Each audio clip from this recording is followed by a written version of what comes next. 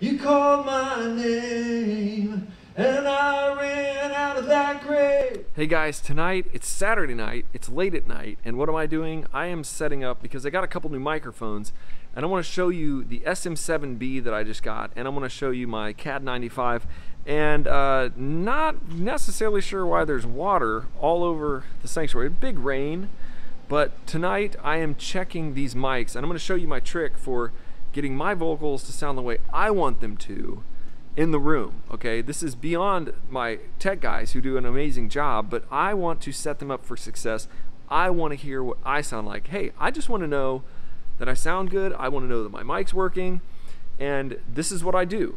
My mixer's there, the room's pretty long, so I ran cables to right about here. Then I stand out here, I sing, I listen, I move around, I listen, I do different things, I go back, I EQ, I listen, I compress, I listen until I'm really comfortable. Then in the morning when my techs get here, I'll tell them, you know, hey, I've got this kind of set, check it out, listen to it, make some tweaks. When they listen to the band, they'll tweak it a little bit, but it's definitely a way to get your confidence in what you sound like. I think it's important as a worship leader, as a vocalist, to really know your mic, really know your sound, and be really confident with what's going on in your voice. All right, so check out these mics. All right, I have a couple mics. This right here is my new sm7b. I'm using it in my studio. I talked about it.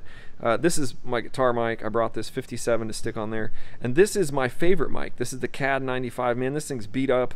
Sounds amazing. It's a condenser mic. It's a stage condenser. It sounds really good.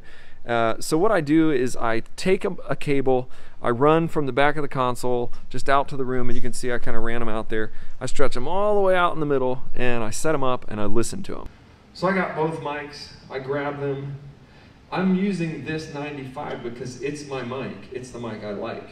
So I'll just come out here, I'll move around the room a little bit, and this sounds really tight. This is the SM7, sounds pretty good. So I'll just move these around, and you called my name, and I ran out of that grave, out of the darkness, into your glorious day.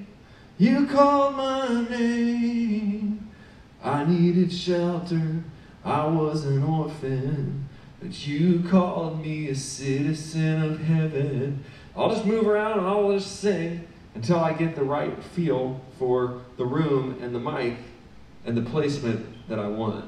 Again, I think it's extremely important for me as a vocalist, as a musician, to feel comfortable singing in that mic. And it's funny because the SM7B and my CAD 95 sound so similar. They feel so right. I mean, I had the CAD 95 dialed in really well, and now I have the SM7B dialed in.